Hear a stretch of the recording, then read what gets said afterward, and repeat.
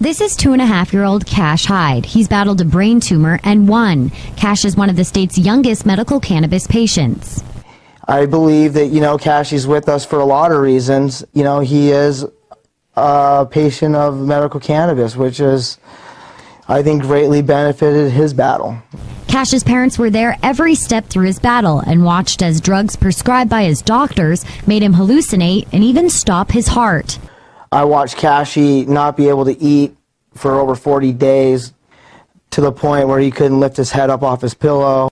I realized along the way in this journey that there is a quality of life that a lot of people do not have, and it's because of the drugs that they're given.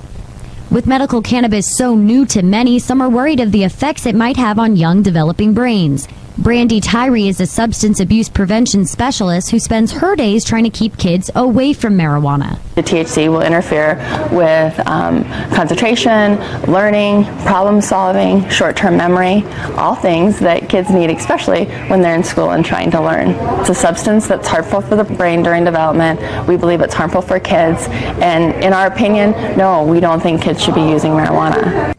I would tell people before they make a decision on this to really do their research and check the facts out. It helps his appetite, it has anti-cancer fighting properties, it helps rebuild his organs that were damaged from the chemotherapy, it helps him sleep. If you or someone you know has battled cancer, I don't have to tell you how devastating it is to watch chemotherapy and cancer consume your loved one. And when you can actually watch something that you're doing for them actually benefit them in a way that nobody else can do, you feel empowered and you feel like you can make a difference. Reporting in Missoula, I'm Allison Weller for Montana's news station.